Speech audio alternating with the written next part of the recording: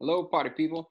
People who love to party. It's me, Mr. Bill, here to talk to you today about special right triangles. And today we're going to start off with 45, 45, 90-degree triangles. So please download the little worksheet, print that out for yourself, or you will need to draw along with me, which will not be as fun. So I hope you have a printer. Now let's go to what we're trying to work on right now, which is that bad boy, special right triangle. Ding. Absolutely. Now we're just going to be working with one special right triangle today, and that'll be the 45, 45, 90-degree triangle. And we're going to start off working with these things using the Pythagorean theorem.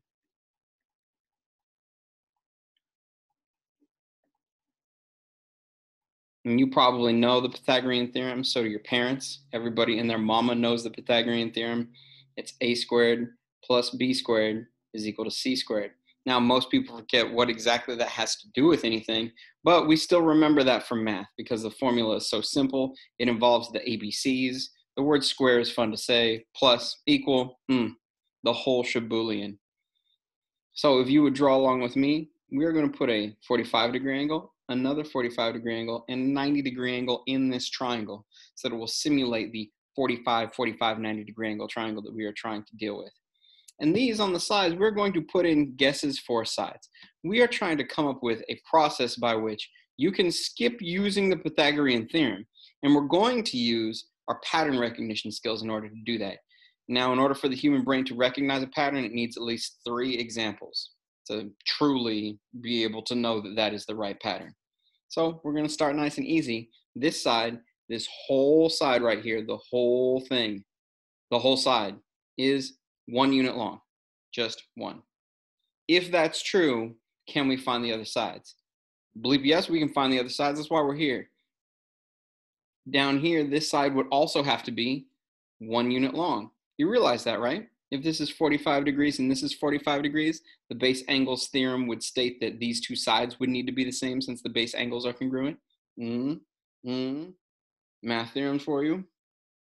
Okay, if that's true, I've got 1 and 1. How am I going to find that third side? Well, that's where Pythagoras comes in, who was kind of a creep, but we're going to use his theorem. And by the way, it wasn't his theorem. He stole it from somebody else. See, this is 1 squared plus 1 squared is equal to c squared. This would be the a side, the b side, and then the c side is this side that we're looking for right here, the big one, the hypotenuse. That'll be 1 plus 1 is equal to c squared. Oh, so easy. 2 is equal to c squared. Oh, wonderful. It's so wonderful. So that means 2 is equal to c squared. The way that we get rid of that squared so that we know just what c is equal to is we square root both sides. That is the inverse operation for squared. That will undo it. And c is equal to root 2. So that means when this side's 1, this side is root 2. This whole side. I know you guys are looking at that I put it right here and I didn't put it on this thing. It's because I have all these other examples to do. So that's why I'm doing that. So quit tripping, just write it down. Okay, next one. Let's try a side length of 2. Ooh. So if this is 2, how long is this side right here? If you said 2, you were correct. These two guys have got to be the same because of that 45 degree and the 45 degree. But how long is this? Well, let's go back to our work page. There's our old work. This time we're working with 2 squared plus 2 squared is equal to c squared. Okay, 4 plus 4 is equal to c squared. 8 equals c squared. I like to write it one more time so that I can show you guys the square root step. See how I wrote it twice? I would like to just put the square root step in here, but I don't want you to get confused about what I'm doing.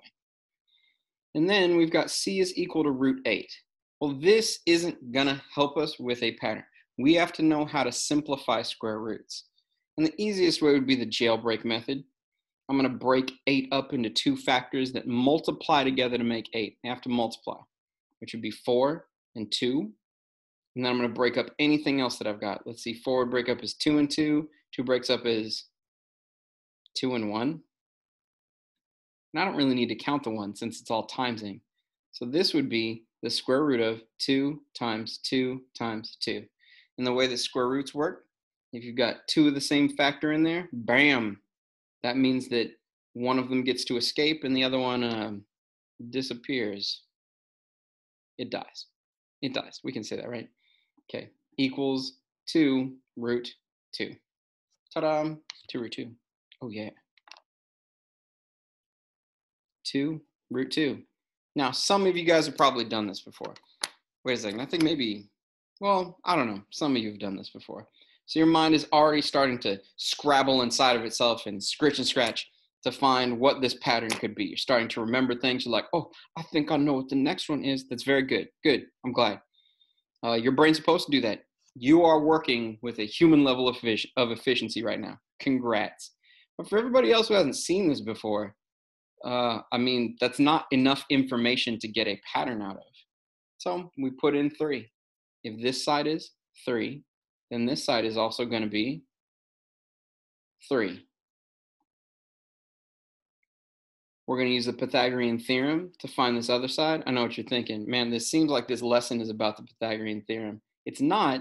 It's just the Pythagorean theorem is how we get to the shortcut. We do the work enough so that we understand how the shortcut works so that we can then use the shortcut all the time when we have 45, 45, 90 triangles. Okay, 3 squared plus 3 squared, that is 9 plus 9. 9 plus 9 makes 18. It's equal to c squared, so we've got to square root both sides. That is the inverse operation. Here's the square root. 18 breaks up. I can break it up super quick. If you don't like how fast I break it up, because you can always pause this at any time, especially if I talk too fast, you can rewind it, all that good stuff. Square root of 2 times 3 times 3. Ooh, there's your pair. Your pair's in the back this time. It's 3. Zoop. We move the 3 up to the front. C is equal to 3 root 2. As I put that down, all of a sudden, the brain starts to get its work on. I did a side of 1. This was 1. This was root 2. A side of 2. This is 2. This is 2 root 2. A side of 3. This is 3. This is 3 root 2. So when I jump ahead and I put in 5 without using the Pythagorean theorem, can you figure out what the other two sides are? Now, I'm still going to use the Pythagorean theorem, but if you think you know, write them down now. First of all, you should know what one of the sides is. This is definitely 5. But that other side, ooh, what could it be? I have an idea, and that idea is 5 root 2. Because whatever these sides have been, we've just slapped a root 2 on. Mr. Beal, I don't believe you. I got something else. I got 9 root 45. Well, I'm going to show you why that's not right. 5 squared plus 5 squared is equal to c squared. 25 plus 25 is equal to c squared. 50 is equal to c squared. That would mean the square root of 50 is equal to the square root of c squared, which is just c. So c is equal to root 50, but root 50 is really 2 times 5 times 5. 25 times 2 makes 50. You know what I'm talking about? These two 5s, one's going to get out. Oh my goodness. 5 root 2, just like I told you. You guys got to believe me. I'm telling you the truth. So generally, so that we can do this all the time whenever we see a 45, 45, 90 degree triangle, what is our formula here? Well, if this side is x, any number, then this side over here is that same number, x. But this side is that number times the square root of 2. X, x, x root 2. So let's see how that plays out. Let's try another example, like straight from the beginning, straight from the top. Example. What if I were to told you this side was 7? This whole side is 7 units long. How long are the other sides? Well, down here on the bottom, it's also got to be 7, which is probably my favorite thing in this whole triangle is that you get one for free. But the other side would be 7 times the square root of 2. That's it. And then your problem would be solved. With one side of a triangle, you get all of the rest of them, bam, instantly. Special right triangles, they're very special. Now, there are harder versions of these types of problems. For instance, what if I told you that this side was 4 units long? And before I get further into this, can you please put a right angle and some 45-degree angles in here, which I forgot to do? Pardon me. Okay, we've got a side of 4.